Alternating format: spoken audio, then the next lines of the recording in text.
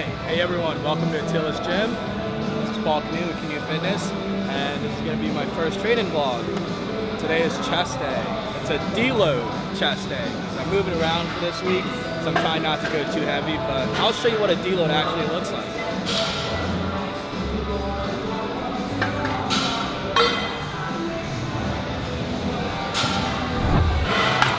Alright, so first set is going to be a nice warm-up set of 20 on an incline with 135.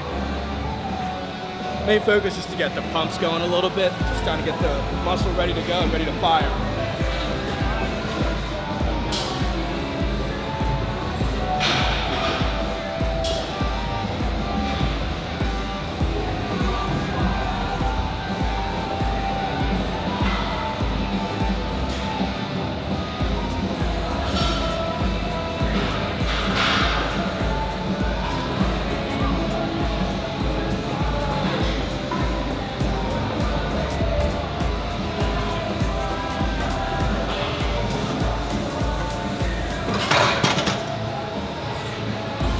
That's the warm-up set. All right, so the first deload working set is gonna be 205 with maybe 10 to 12 reps. This is light, really light. I'm usually hitting like 275 for maybe like 10 to 12 reps. But since it's a deload week, I kind of just wanna feel the muscle a little bit, just warm it up, get it like tight, but not like too pumped up, you know what I mean? The essential point of having a deload is to basically just give the body a break from all the heavy lifting, heavy training, and then just go a little bit soft sometimes.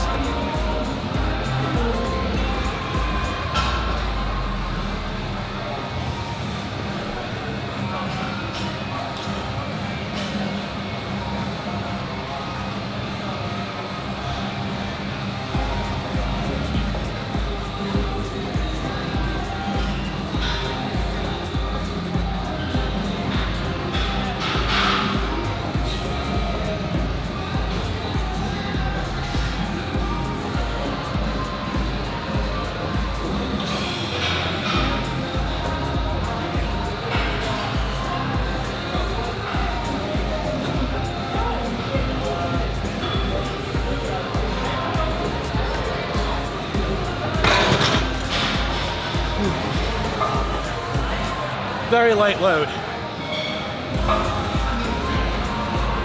So it's a light deload. I'm hitting 50s on incline as my second exercise. It's gonna be really light, slow, steady. I think when you're doing deloads, you have to like lower the weight, but also really focus more on the execution and the form and being able to feel the muscle without going super duper heavy. Like, you know how like pro bodybuilders are always just like feel the muscle, feel the weight. Deloads are the best time to do that because your weights are so less than what they usually are, but now you're able to focus more on execution, form, tempo, slowing down, squeezing every muscle fiber, and I'll show you a bit of an example of that right now.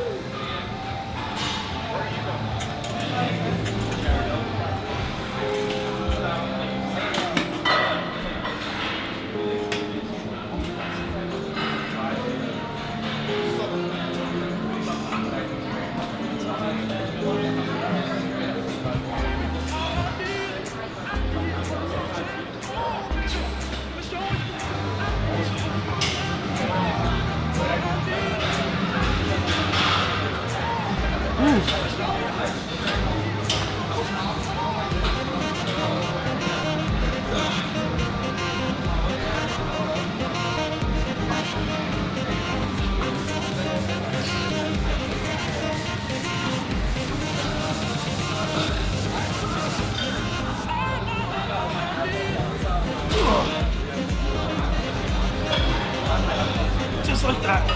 That stretch. I could feel it a lot better doing that than if I was like hitting like 120s, 150s, because the weight is just so much lighter that you can just feel that deep stretch when you go all the way at the bottom, stretch it out, get that pause and just explode up, but at the same time kind of just like flex the bicep at the top. Even without weights, you kind of still see the muscle fibers in there. I just got one more set.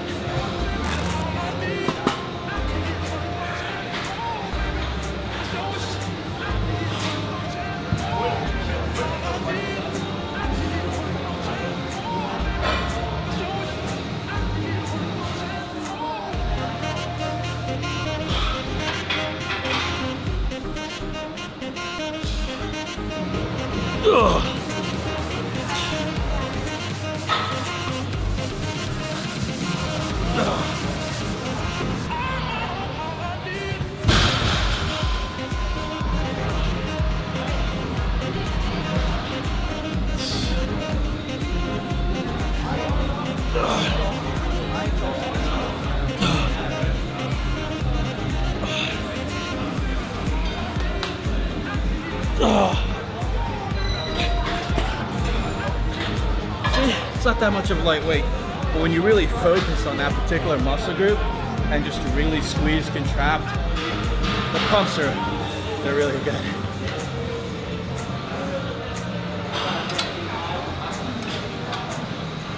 All right, so the one thing that I really like to do when I'm really like hitting more than one body parts per session, essentially I warmed up with the incline for my chest.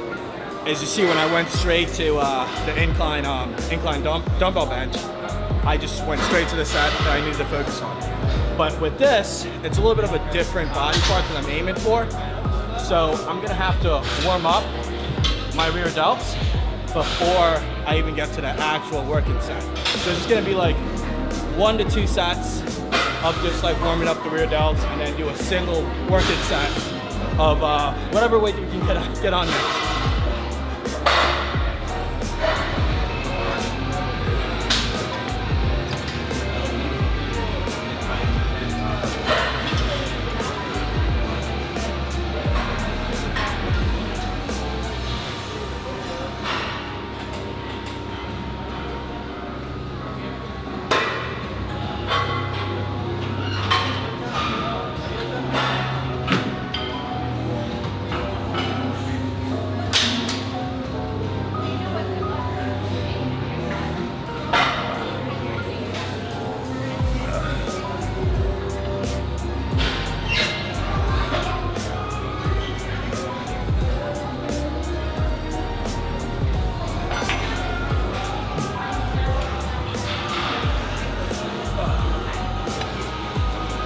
I can already feel in the rear delts. They're like really, really tight.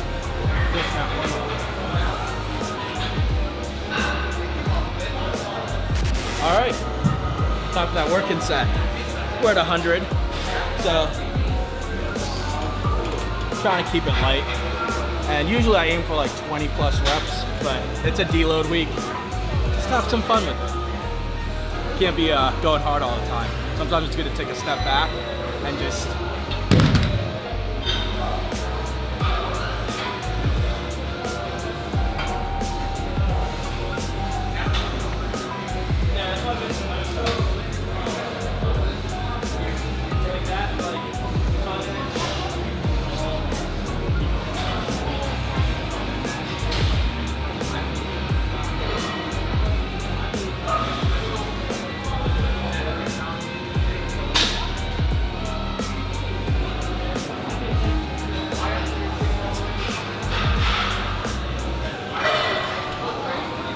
keep trying to repeat myself, but the deloads are great for just actually feeling the muscle themselves. So I just did like maybe a single deload working set, and my rear delts are already like kind of pumped up. So that's a good feeling.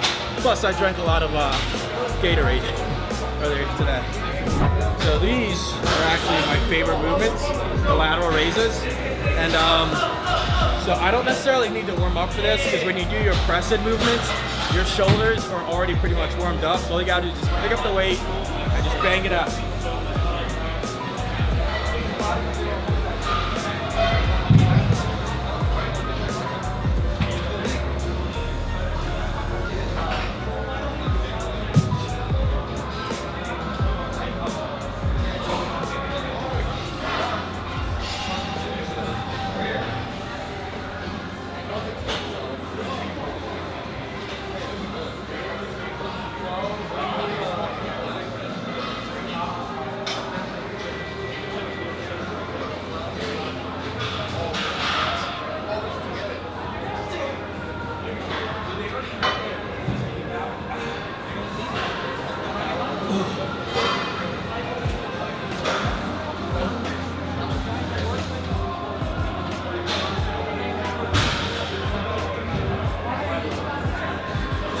I feel that.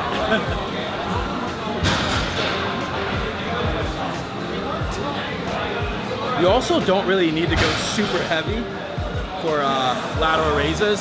It's all about just the tension and really just focusing on your lateral delts. Oh, I feel that. Oh my God.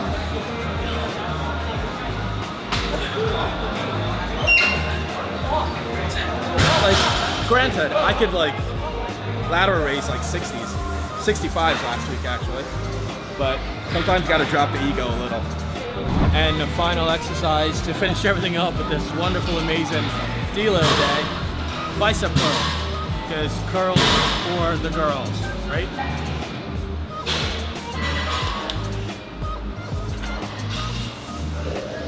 A little low. That's better.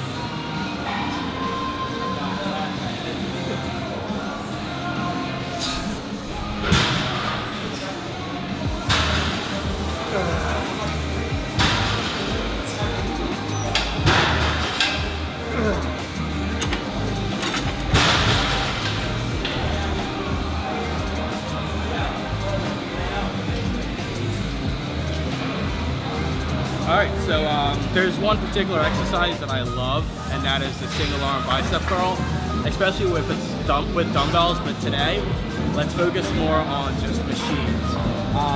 It's always good to use less weight on a single arm curl, just so you can focus a little bit more on the biceps and on the peak. So for example, these ones, it's all more about that extra focus.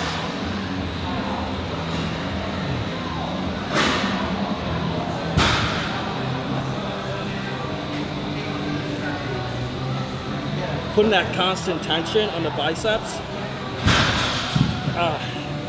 makes it feel really good. Get that deep stretch.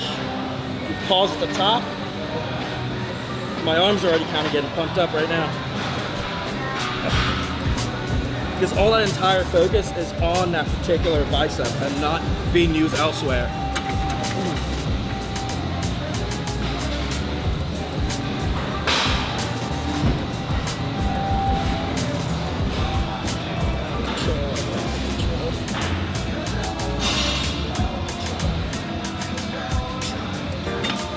As you can see, this is my favorite arm to work. Because this is literally the strongest arm, but it's also the smallest. But this is the biggest, but it's also the the weakest. So it's a little all over the place. We can tell us about insertion, but let's talk about this one's a lot bigger. Ah, boom, it's the other me, without the glasses. So I got done my workout. I came in here with essentially no pumps.